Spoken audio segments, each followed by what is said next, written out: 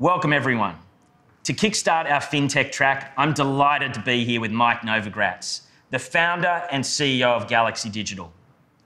Michael was one of the earliest to recognise the potential in cryptocurrencies and has built Galaxy Digital into one of the world's most innovative companies in the digital asset, cryptocurrency and blockchain technology sector. Mike, thanks for your time. You were one of the world's most successful investors before investing in cryptocurrencies, and my understanding is you started dabbling in Bitcoin in 2013. What was your investment case then, and how has it evolved? When my buddy called me in 2013 and said, "Hey, have you heard about Bitcoin?" I was like, no. And he said, "Can you look into it?" And so I Googled it, and I started reading about this cool technology where you could have digital money.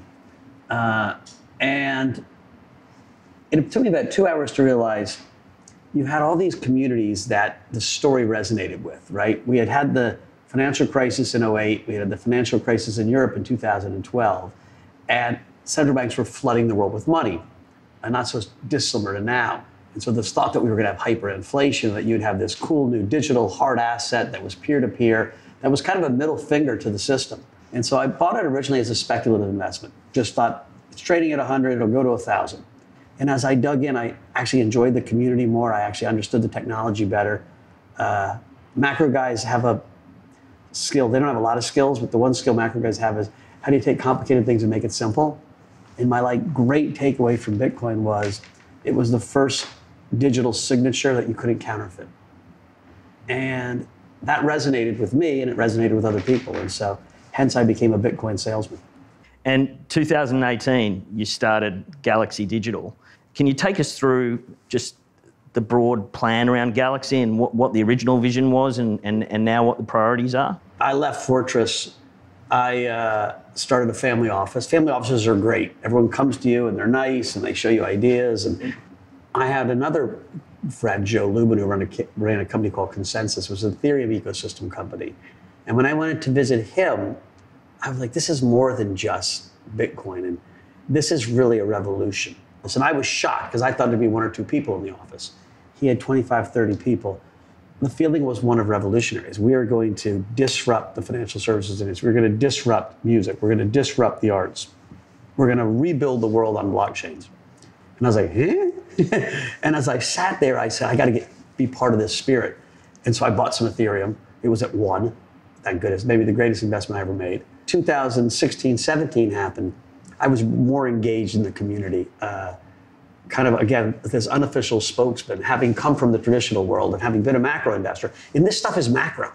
It's as macro as you get, right? It's predicting trends, predicting the future, having a sense of momentum and liquidity. 17 was a crazy bubble. And I thought, I want to be more engaged. I didn't want to do a hedge fund since I'd already done a hedge fund in my life. And I didn't want the monthly mark-to-market stress. And so either wisely or non-wisely, I said, let's raise permanent capital because this is going to be around a long time. They allowed you to do that up in Canada in this thing called the Toronto Venture Exchange. Let's put some of our own assets in and build a business that would be a bridge between institutions and crypto. That would do the same thing I was kind of doing unofficially, convincing people, educating people, bringing them into the tent. The real game changer was COVID. COVID accelerated everything. It accelerated the digitalization of everything, right? Think about it. We never Zoomed before COVID, and now all we do is Zoom. And so we were launched into the future in lots of ways.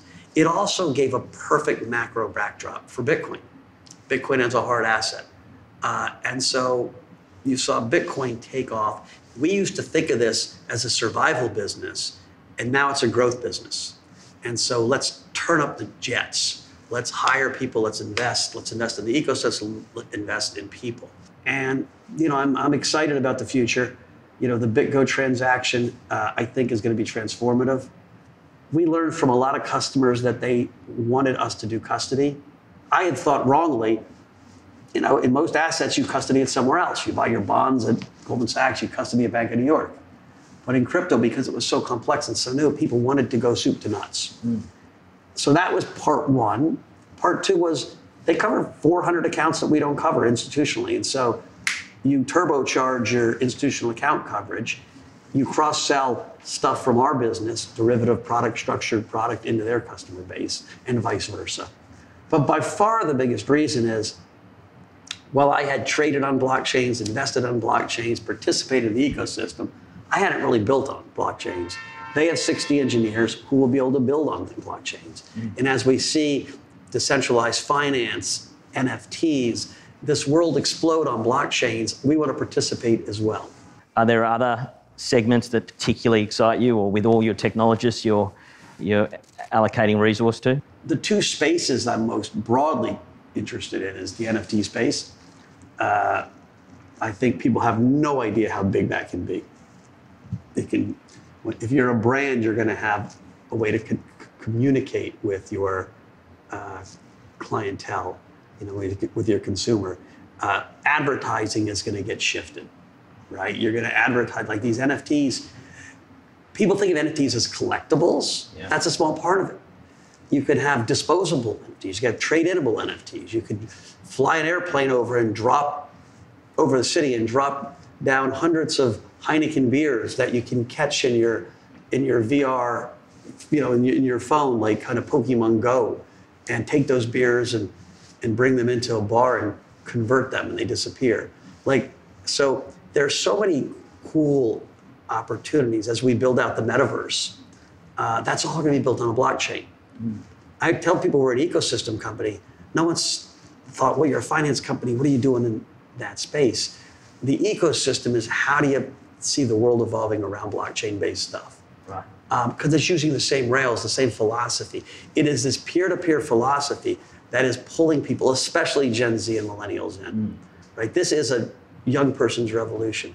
Another peer-to-peer platform being social media. Do you wake up every morning just fearful of what's on Twitter? It seems to have so much good it can provide, including to the crypto and DeFi space in terms of increasing awareness, but also creates a lot of volatility. You can't be in crypto without being on Twitter. Like, crypto lives on Twitter. It's interesting. The community lives on Twitter. And so you have to participate. It's not all good. There's unbelievable knowledge that comes through all these mediums, right? If it's YouTube or Twitter or Reddit, Medium, the wealth of knowledge and education is there. And so that's the plus. The tribalism is dangerous, and you see this vicious tribalism. And as much as I'm a proponent of the democratization of finance, we're in such early stages of it. You got a lot of knucklehead of finance out there as well. And so energy, it's obviously a topic that's getting a lot of coverage more broadly. Bitcoin is a target because it so precisely measures exactly how much electricity you use. People are shocked when I tell them that YouTube uses 2.5% of all global electricity. Think what I just said.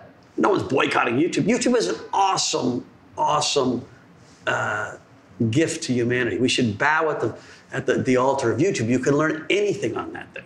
And so part of this is a PR game, but part of it is all industries have some obligation to look at the planet and say, how are we going to green ourselves? Crypto uses 60% of green, it's a green energy product in lots of ways. And so I think you're going to, see a natural migration to green. You're also going to see the industry come out with statements and individual company statements and broader statements about how we're going to make this migration to be carbon neutral by 2040. Right. It's, useful things use electricity. Bitcoin is a really useful thing, and so it's built. It's part of the system. That the more successful it gets, the more electricity it uses. Luckily, mining can happen around green energy sources, and I think you're going to see more and more of that. And you've spoken about digital gold and store of value.